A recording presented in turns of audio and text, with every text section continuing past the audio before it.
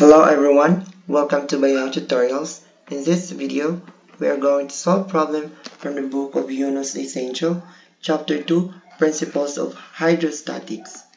In this problem, a manometer containing oil having a density of 850 kg per cubic meter is attached to a tank filled with air. If the oil level difference between the two columns is 150 cm and the atmospheric pressure is 98 kPa, determine the absolute pressure of the air in the tank.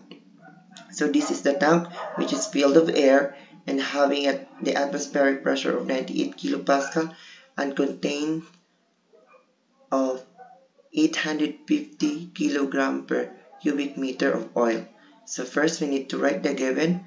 We have the density of oil which is 850 kg per cubic meter, and we have the height of 150 cm or 1.5 meter.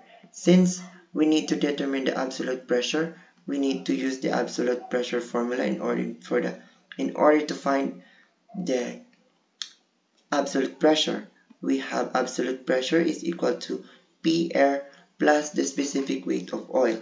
Since the P air is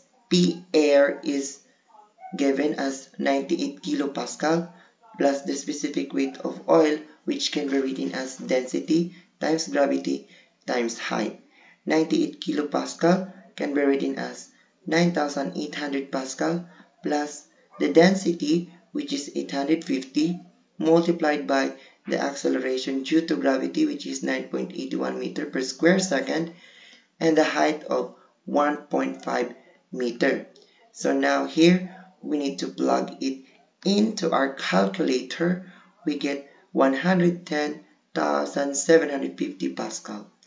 Or by converting it into kilopascal, we need to divide this into 1000 and we get 110.75 or 111 kilopascal.